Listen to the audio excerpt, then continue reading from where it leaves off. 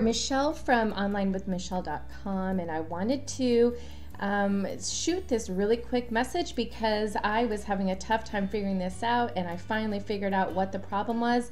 But when I was testing out my Contact 7 form plugin, when I was inputting the information to test it out, it said that the message was successfully sent, but it was not appearing in my email. And so I want to show you what happened is sometimes, depending on your hosting account, they don't like some of the settings, and I just need to share with you really quickly.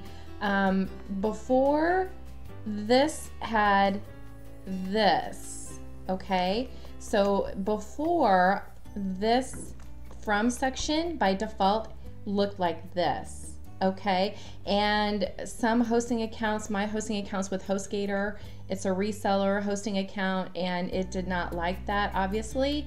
I tried 3 different times. It did not even go to my spam folder, and I learned that if you just add another email address, and I'm just gonna say admin at Online with Michelle. It doesn't even need to be a real email address, but it needs to be a domain associated with your website. So, you know, I don't have my email set up for this domain, but I'm going ahead and I went ahead and put that in.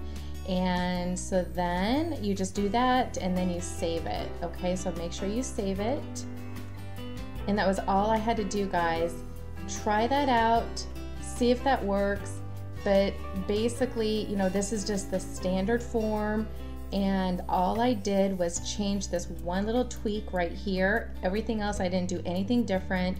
I went back to my contact form.